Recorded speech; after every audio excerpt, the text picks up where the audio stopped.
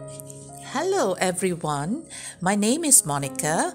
Today we are going to cook a very special type of chicken curry that does not use any spice powder.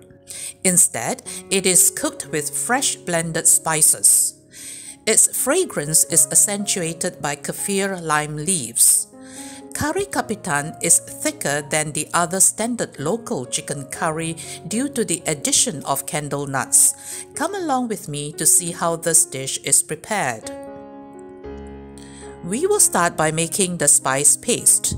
Here we have a platter of fresh spice. I will go through each spice as I load each spice into the blender. So we have 20 chilies, dried chilies, 8 fresh chilies, 10 garlic cloves, 10 shallots, 6 stalks of lemongrass, 50 grams of galangal, and 30 grams of turmeric. All these are chopped into smaller pieces. 8 candlenuts, 10 grams of toasted belacan. Add in half a cup of water to facilitate the blending process. We want to blend this until it forms a very fine paste, as fine as it can be. So after blending, it should look something like this. Pour half a cup of cooking oil into a pan and bring it to a high temperature. So fry the spice paste. Pour all of it into the wok. We are going to stir this spice paste throughout the 10 minutes of frying. We make sure that we stir it constantly to prevent it from getting burned.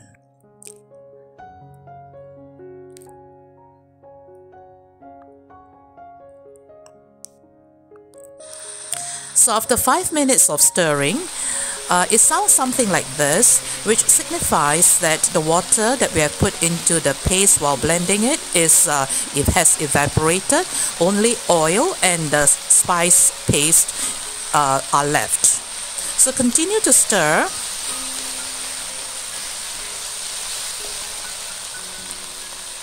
So after 10 minutes of stirring, the paste becomes drier, the color is richer and darker. You can also see that the oil separates from the paste. This is a good time for us to add in the chicken pieces. So add the chicken pieces, all of it.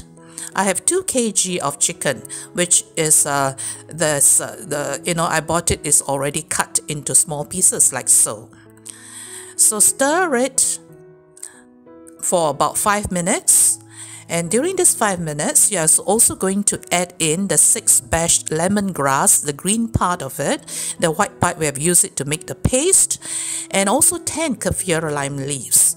So put it in there and stir for 5 minutes together with the chicken. So after that we add in the potatoes. We also want to add in half a cup of tamarind juice, which is extracted from 50 grams of tamarind pulp and half a cup of water. So add in 1.5 liters of plain water, 2 teaspoons of salt,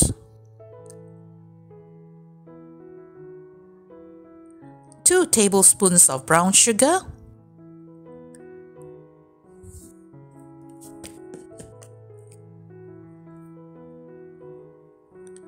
continue to stir it so that all these ingredients are mixed well. So the idea is to cover it and to simmer it for 10 minutes. After 10 minutes of simmering, it looks something like this. The pieces of chicken are not quite cooked yet, but it is time for us to add 400 milliliters of coconut milk. So pour the coconut milk in, give this a good stir.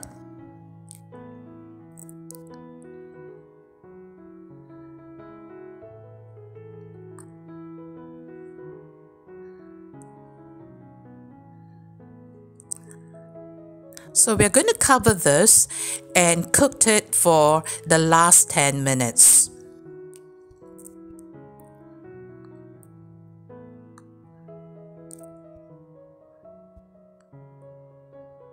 So after an additional 10 minutes of cooking, wow, our chicken Kari Kapitan is ready. It smells so good from the kaffir lime leaves, and it is nice and thick, the gravy, due to the nuts, yeah. And mine is perfect, so we can serve it with rice, noodles, or lace pancake. I will show you in another video how to make this lace pancake. Enjoy and happy cooking!